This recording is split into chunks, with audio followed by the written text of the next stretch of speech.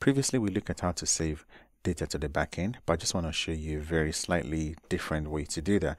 So what we're going to do is we're going to say let person again, let person equals to PFObject, and then it's going to be for the class people. What you should always do is to make sure that your classes are started with capital letter, and then your keys are started with a small letter. So if you look at the, let me bring the dashboard.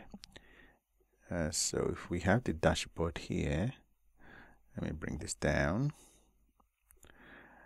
and go full screen.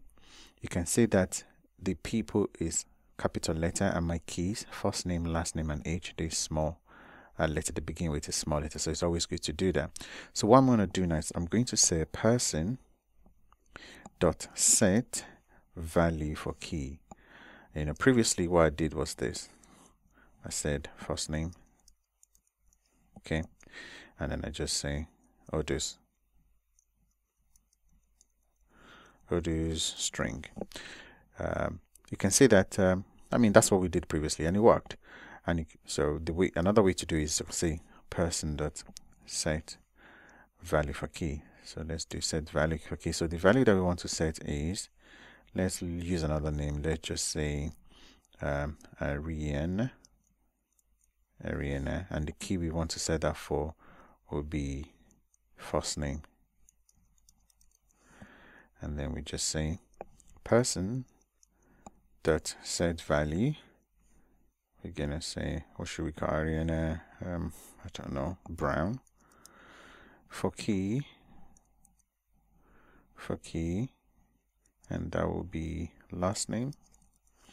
And finally, person dot set age, set value. We're gonna say 50 for key age, and then we can say person dot save in background. So let's run this code, and then we'll check the database to see if it's successful. Let's wait. It's gone through, refresh, and now we have Ariana Brown 50.